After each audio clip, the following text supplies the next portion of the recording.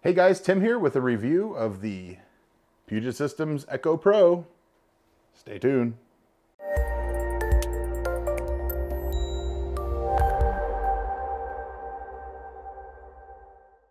So a big thanks to John Bach down at Puget Systems for letting me, for the last couple of months, run this system and kind of see what I think about, Puget and their support, the computers. I got to spec this out, so I didn't go like totally crazy, but it's pretty high-end ITX system. And I wanted to do kind of the worst case acoustically and see, how big of a deal all of the testing and everything that Puget Systems does helps this system. Because I know other people that have this case and this setup and the noise levels that I thought were atrocious, frankly. And we'll talk about that at the end. But I really wanted to see a worst case scenario for fans and tuning and just like a whole system, like how much of a difference could they make? Because that's part of what you're paying for, right? I mean, anybody could build this system, but you're paying for the testing, the burn-in, the design of some of this, like the bigger systems have custom brackets and things they've done to help really quiet the systems down, and the warranty. Like the big one is the warranty. That's usually what adds a lot of extra cost to a system. So let's go ahead, and the parts I spec'd out here, it's got an Asus H170i Plus motherboard with an Intel 6700 CPU. Not a K part because, frankly, you're not really going to overclock this system. If it sits at its turbo of 3.4 gigahertz, it'll be totally fine. It has 16 gigs of crucial DDR3, a EVGA reference, because you want that blower style cooler, which is, I think, some of, when it really ramps up, I think you're hearing a reference cooler more than any fan in this system. But it has a reference cooler 980 Ti, because that's when I spec'd out this system, that's part of, the ongoing updating at Puget Systems is now you could get this system with a 1080 or maybe a different motherboard or maybe a different case, or, like you have to go look. I'll put a link to the product page down below, but, they're ever changing, ever evolving, which is one of the nice things. It's not just some stock set Dell computer that never changes. They're always working to update. It's a boutique system. So the other stuff that's in here, a Samsung 850 EVO, 500 gigabyte SATA SSD, a Silverstone ML07 is the case, with a 450 watt small form factor Silverstone power supply, and a Silverstone AR06 slim cooler on the CPU. Of course, Windows 10, because the devil. And the biggest change here is every Puget Systems case swaps out the stock fans for the Noctuas. Definitely what I hear from this system more than anything is the reference cooler. And you have to go with that cooler on this kind of case, or it would really overheat the case. I mean, that's when you go really small form factor ITX, that is kind of the trade-off you make. If this was like in a Define S or Define Nano S, something like that, I think you could go with like, a bigger CPU cooler and a non-reference video card, and that would make quite the system down quite a bit, but it'd be like twice the size, because this thing is, roughly half the size of my Define Nano. So keep that in mind. What I definitely hear when it ramps up, and of course we're running Heaven in a loop back there to keep it up to temps, because I wanted it running the whole time we were doing the video. The blower is what I hear. Like, you can hear the whoosh of the Noctua fans, like any fan moving a lot of air, but you don't hear that, fan whine. The video card, you definitely hear the fan whine. And like I said, this is a very specific high-end machine. Made, I did take it down to the LAN for one of the days for Tech Syndicate LAN, LAN Syndicate, whatever the hell it is. And played with it down there. And down there you can't hear it at all. If you have any kind of music running, like just on speakers, not even on headphones, you can't hear the thing at all. It sits down at my feet on a computer shelf where I've been testing it. And I never noticed, right now I hear it because it is like dead ear level. But when it was a little bit away from me, the acoustics were great. And frankly, you know, how many times do I play a game that pushes the graphics like, you know, the full benchmarks do at 4K? Not very often, I'll be honest. I'm usually playing like Civ or something, or doing video editing, in which case when I kick off my renders, I go do something else. So I'm never really close to the case. It handled like a champ in everything, as you would expect. They're really good components, and Puget Systems does a really good job verifying what's running, you know, what's working. You know, they don't just like, hey, you can go pick any, you know, motherboard. They actually vet the motherboards, work with the manufacturers, you know, make sure that when they ship these out, they have all the latest firmwares and drivers.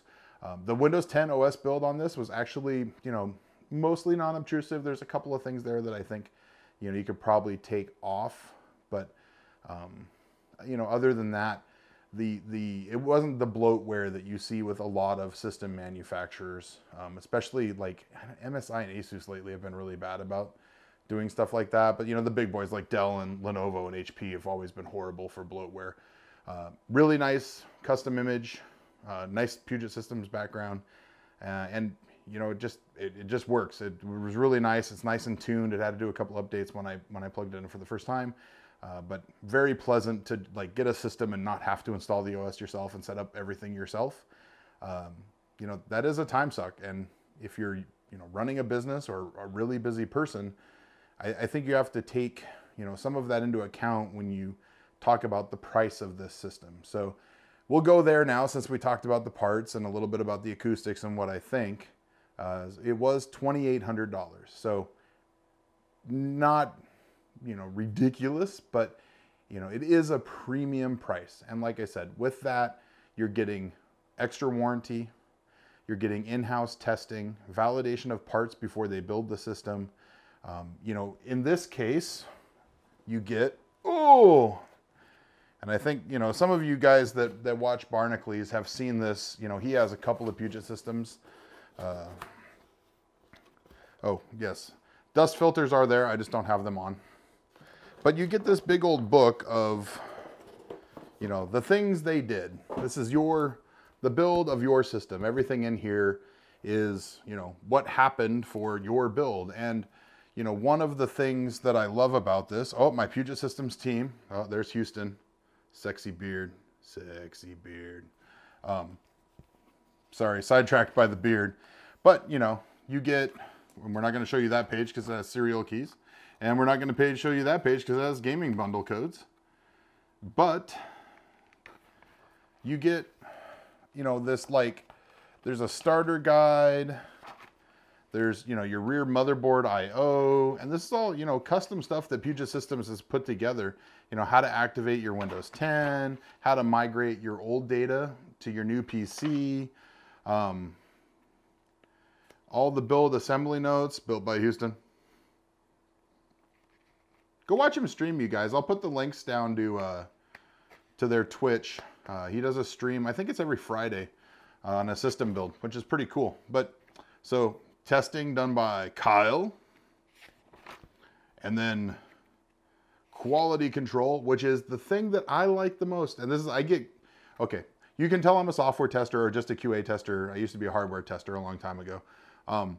When I was going through, you know, down there, and you know, everybody gets there and they're like, oh, you know, PC parts and 980 Ti's and 1080s and oh, look at all this cool stuff. And I'm geeking out over like the FLIR camera and the acoustic chamber and the, you know, the 3D printers and the laser cutter that they use to do their custom parts. This to me is really what you're buying, besides the warranty. You're really buying the fact that they are making sure the system is going to get to you and work correctly. You know, they're weeding out a lot of, you know, just the bad, you know, like bad hard drives and just, you know, squirrely. Like, it's amazing what you can see on a FLIR camera. Like, you can see bad motherboards on the FLIR camera because it'll show you hot spots on chips that shouldn't be hot, or, you know, overtly hot. So, you know, there's some stuff they can do that way. So here's, you know, in this case, and I'll put some pictures up on the screen here, hopefully, because there is no way you're going to see what I'm holding in my hand. They do benchmarks. They do show the ambient temperature, the CPU temperature, the GPU temperature, And, you know, like I said, guys, this is not a system that, it's not fine-tuned to be a super airflow system, but it does really well. You know, never hits the thermal throttle on the GPU. And that's what those two big Noctua fans get you. So, you know, there's lots of benchmarks in here. Wow, there's a lot of benchmarks in here. Way more than I thought there was. There's a breakdown of all the parts and, you know, what they are and the support numbers for all of them. How to recycle your old PC, which is really important, guys. Please do not throw away PCs. That's a really big deal. So, like I said, with tax, because unfortunately in Washington you have to pay sales tax. With tax, the system was just under $2,800. Now, is it worth it? To me, a system builder myself, it depends. So, I don't have a FLIR camera. I don't have the ability to go, especially like on their Nano or their Define R5s, like their big workstation systems. Well, big. Their workstation systems, I hear, don't have the ability to do the fine tuning that they can do. I can build a system that's 90% there. If you're using your system for work productivity, things that make you money, right? It's like the system I run at home versus the system I run at work. My work system is not as good as my home system, but it is under warranty for 3 to 5 years. And it is for a workstation. It has workstation components in it and is ridiculously expensive. Like we run big HP, like my team runs big HP, like Z820s and, you know, big workstations. So in that case, you know, this is kind of a boutique workstation slash gaming build. In wrapping all of this up, it's really up to you whether you think, you know, this kind of thing is for you.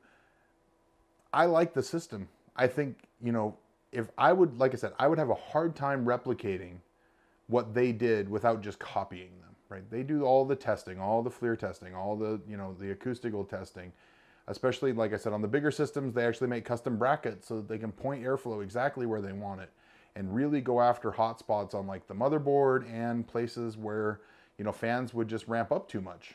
It makes the whole system run better and quieter. That's, you know, it's really up to you. So I know there's going to be some haters out there that are like, whoa, it's too expensive and why don't you just build it yourself? Well, I covered why. So if you don't agree with those reasons, then you're probably not somebody that would be covered by those reasons. And if you do agree with those reasons, check out Puget Systems. I mean, like seriously, guys, you can always go build your own system on there and see what the price would be, and then see if it's worth it. You know, see what the difference in cost is, and see if it's worth it for you to be, you know, just have a system show up that works, versus, you know, oh, I got to go buy all the parts, and then I hope I don't, you know, short something out when I'm building the system. And, you know, like I said, there's lots of people, especially watching my channel, that are really comfortable doing system builds. There's a lot of people out there that are really not comfortable even pulling a side panel off a computer to dust it out.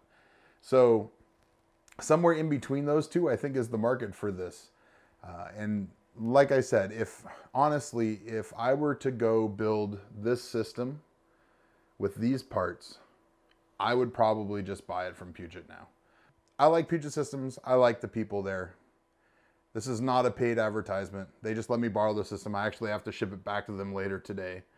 So take it with whatever you want, guys. I really wanted to check out one of their systems. I really wanted to take a look at, you know, just the quality, honestly. And from there, who knows? Maybe my next PC I'll buy from Puget. So this is Tim for Timmy Tech TV, guys. Thanks for watching. As always, Timmy Tech TV, Twitter, Instagram, Facebook. By far the most active on Twitter, and always TimmyTechTV.com. And this is Tim for, yeah, I say Timmy Tech TV a lot at the end of these videos. See ya.